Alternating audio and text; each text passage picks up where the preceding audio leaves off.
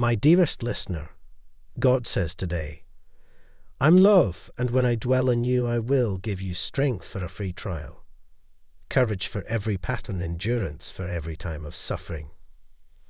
I will work with you through the fires of film, and this shall not consume you, the gifts of your soul, and cry out to me. I will answer you. Seek me, and you will find me to clear your weakness, and I will strengthen you on your unknowing, and I will teach you who will read him tour, lead you through the times when you would rather give up.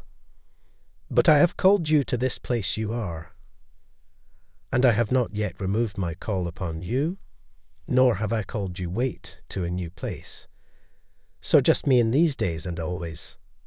I am with you to the end. Then I will call you to a new place in life. Acknowledge the pain of your life and soul to me, and I will. Bow down before me in brokenness of spirit, a need of heart, and I will bless you. I am the Lord your God who loves and cares for you in every time. It is I who gives life, renews life, sustains life, and reduces life. Come to me, and you will live. Live in me, and you will have life that flows from your heart, and being with exuberance, fulfillment, peace, and joy. Love will fill your feeling, and grace will fill your soul. Come to me and leave. You are mine always. I have not abandoned you, and I will not, for I have made an everlasting and unbreakable commitment to you. I will go beneath the waters with you, and they shall not drown you.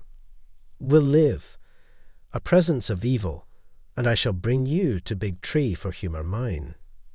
I have called you by name and claimed you as mine for evil.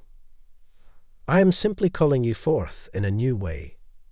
For remember, I always make all things new. I love you,